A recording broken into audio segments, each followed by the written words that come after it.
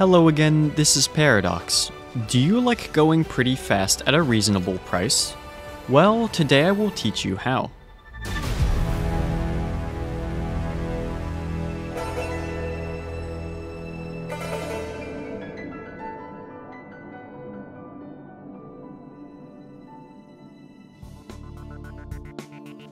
Oriented carryable object. Any object that Link can pick up and which snaps to a specific orientation above Link's head when doing so. Remember this definition, it's important. We have a bunch of examples of these in the game, things like fans, emitters, cannons, and even many non-Zonai devices such as shrine crystals and even Mogawak batteries. You will find that most carryable objects are in fact OCOs. As a general rule, if it isn't spheroidal and can be carried, it's an OCO. Substrate. The long object used to project Link into the air during a recall launch. Often this role is filled by a large plank, but sometimes you can also use random shrine things. Wings are also pretty nice because you can carry them around in your inventory. Basically, if it is long, lightweight, and flat, it should work pretty well as a substrate. If you have access to reasonably flat ground, a suitable OCO, and a good substrate, then you can perform an OCO launch. Now, before we get started, keep in mind that OCO launches are not a single technique, but an entire class of them. Depending on which OCO substrate pair you use, you will need to tweak your approach, sometimes significantly. That's why this tutorial is a part 1, there will hopefully be more parts later. Today I will teach you the most basic form of this technique, and the first one that I ever performed for myself, the fan plank OCO launch. Although not the most powerful, I think this version of the OCO launch is the easiest to teach and learn, and therefore a good starting point for a total beginner. So with all of that said, let's go ahead and get started. Find yourself some flat ground to practice on. I like to experiment by the Kyonosis Shrine in the Castletown ruins because the ground is flat and there are a bunch of free planks to use here. Okay, now that you're situated, get ready to learn some stuff. This is a somewhat technical process and I'm assuming that you are a total beginner here. I ask for your patience over the upcoming section. We're going to start basic and boring and work our way up to a full launch. Take out a fan, pick it up, and let Link hold it for a while. Now, take a good long look at it. Pan the camera around, seriously, take in every detail you can. Look at which way the blades are pointing, the same direction as Link. Notice the way that the Zonai broomstick emblem is facing, with the bristles pointing downward. Whatever asymmetry helps you to understand exactly how this fan is oriented, make note of it. Burn these details into your mind. This is the fan's default orientation, the angle it takes on when picked up by Link. Now set it down and use Ultra Hand or Gravity to topple it over. Now watch the fan closely as you pick it up again. Did you see how it quickly snapped into its default orientation? Well, that angular snap is the key to everything and what makes OCOs special. If we're smart, we can manipulate that snap into doing useful things for us. Set the fan down again. Now, use Ultra Hand to flip it like this. The broomstick symbol should now be facing Link with the bristles pointing upward. If you just picked it up and set it down, then this will require rotating it 4 times with D-pad down. If you just took it out of your inventory and haven't picked it up yet, it is facing the wrong way, so you will need to turn it so that it's pointing away from Link before flipping it over. This can be done with D-pad right 4 times, followed by D-pad down 4 times. Either way, make sure your fan is in this orientation, again with the blades facing Link and the broomstick bristles pointing upwards. Now if we pick it up, the fan will be forced to make a rapid 180-degree snap in order to assume its default position in Link's hands. This is where the power comes from for our recall launch. If we can attach something to the fan and recall it, it will reverse that rapid snap with the attachment still connected. So that's it then, right? Now all we need to do is just attach a plank and recall the fan and launch, right? Well, no actually. You see, in picking up the fan, we just passed the first stumbling block where you may cause the launch to fail if you're not being careful. If you didn't pay attention and already attached your plank, your launch attempt may already be doomed. Let's talk about snap polarity.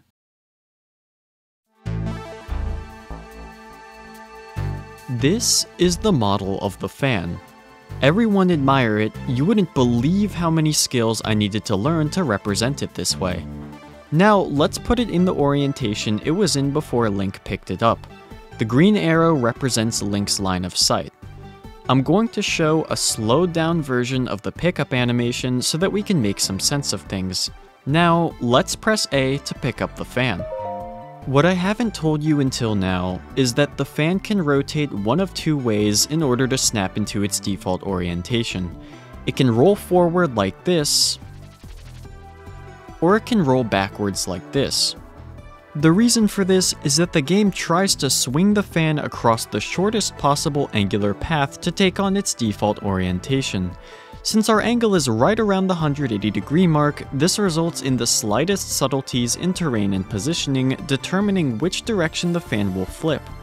I have decided to call this effect Snap Polarity, and it is a fundamental problem with most OCO launches that we will need to find a solution for. You see, depending on which rotation you get, that is, whether the fan rolls forward away from Link or backwards towards Link, you will need to attach your substrate on the correct side of the fan so that it'll move the right way when the fan is recalled. A forward roll means attach it to the front of the fan where the blades are, and a back roll means attach it to the back of the fan where this large bump is.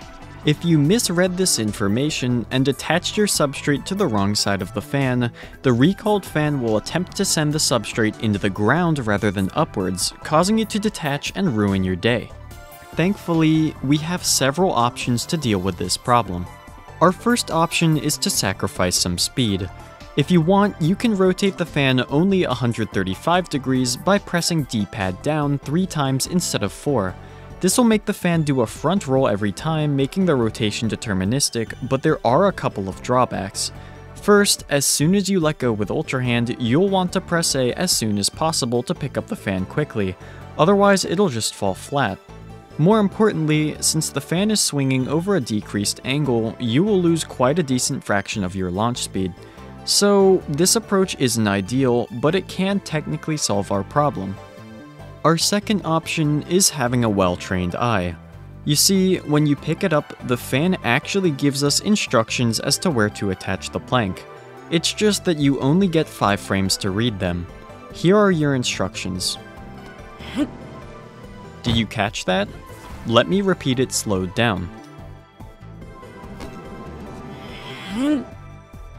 That was a back roll. In the footage, I correctly noticed this and attached the plank to the back of the fan accordingly. This later resulted in a successful launch. So, as you can see, it is possible to see which way the fan is rotating. It's a bit difficult, but by practicing a bit, you can train your eye to consistently recognize which direction the fan flipped, and then attach the substrate to the corresponding side. It helps to orient the camera to view the fan from the side before picking it up. Also, you can try to predict it based upon the terrain. If Link and the back of the fan are pointing downhill, then you'll get a front flip.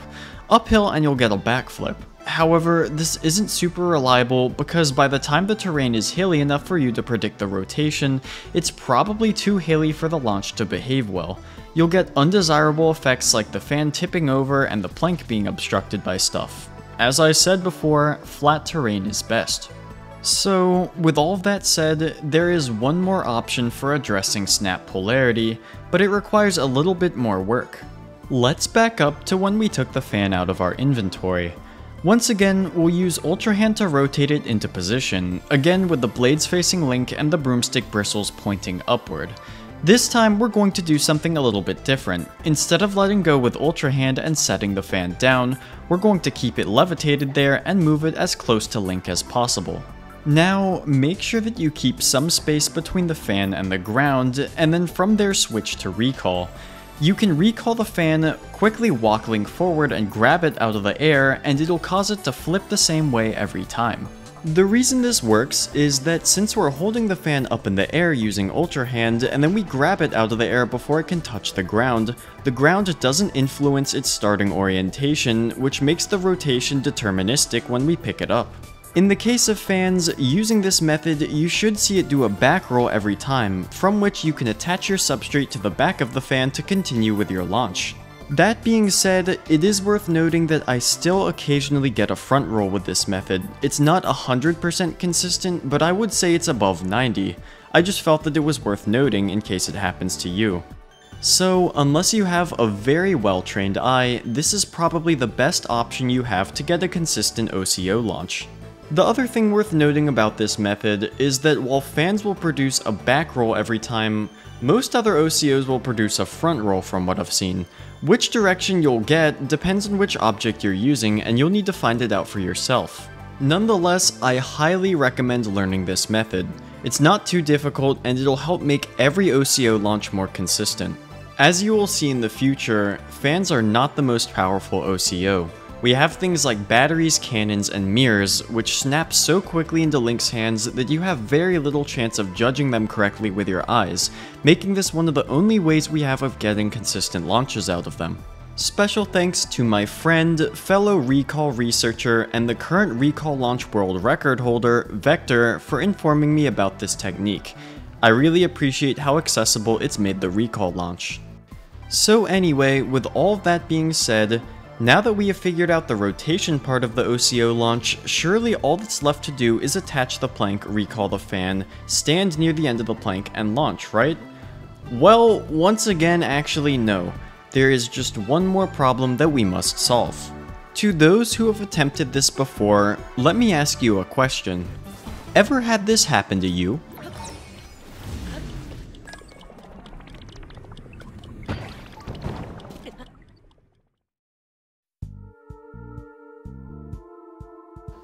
That disappointing effect is known as a Lagstop.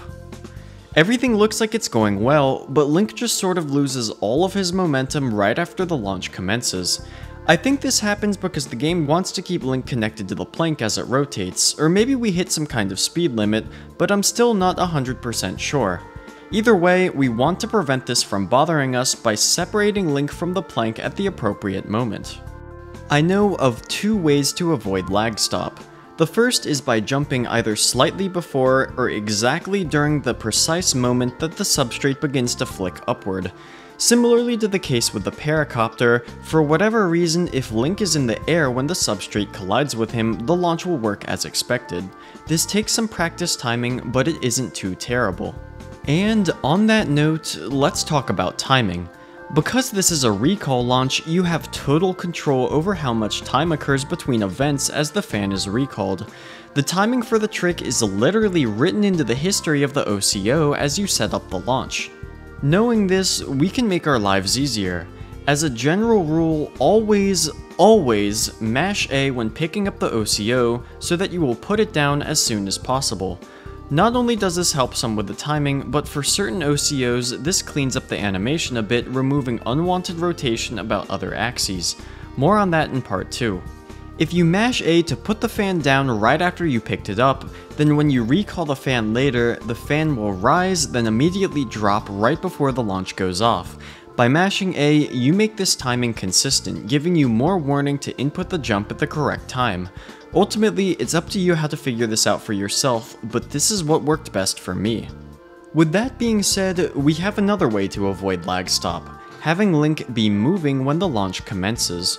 You can do this by pushing the left stick in whichever direction you want, just as the plank begins to flip upward. Crouching makes this quite a bit easier as Link moves a lot slower, making it less likely for you to accidentally walk the plank.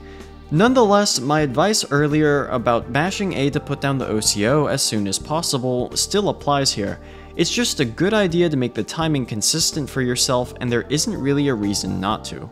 I've found crouch walking to give better launch consistency, but the jump method can occasionally give you launches that are significantly more powerful than usual if timed perfectly. It's up to you which method you prefer. Crouch walking is probably the easier choice for beginners. At this point, I've now set forth all of the information on the table. You now know everything you need to about how to perform an OCO launch, but I spread that information over the past 15 minutes, so let's go ahead and put it all together. I'm going to show you footage of a couple real launches and describe what's happening. First, I'll show you the launch without any commentary in real time, and then I'll go over it with commentary and slow it down as needed.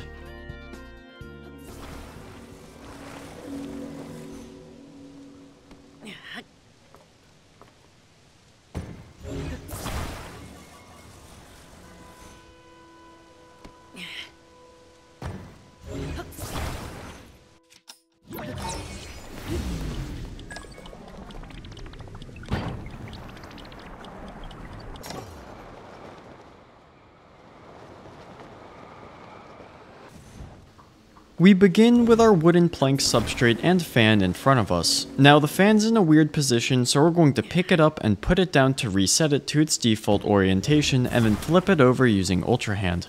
From there, we can quickly look at it from the side and then mash A to pick it up and put it down as soon as possible while making careful note of which way it rolls. I noticed that I got a front roll this time, so I went ahead and attached the plank to the front of the fan and then recalled it. From there, as the recall timer begins to run out, we position Link at the other end of the plank and then watch as it rises and then falls. And right after it's done falling, I input my jump right as the plank begins moving and we get a very nice launch.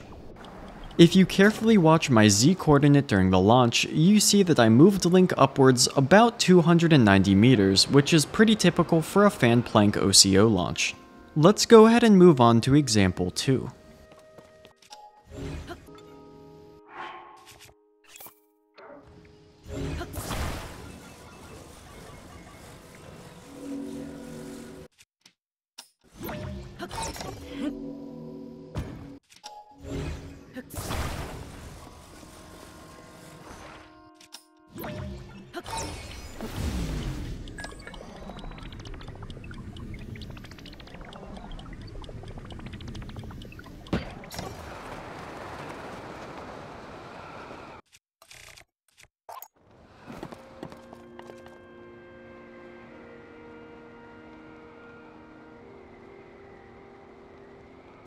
So this time, I start with the plank in front of me, but instead of grabbing a fan from my surroundings, I just get one out of my inventory.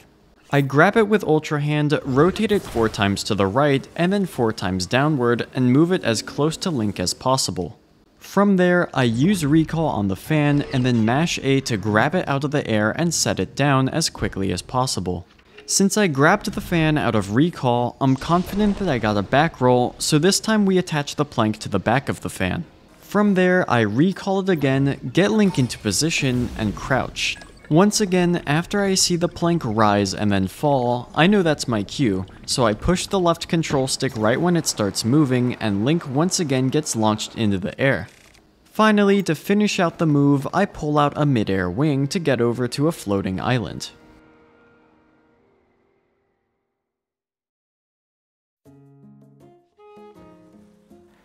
At this point, you finally know enough to start performing your own OCO launches.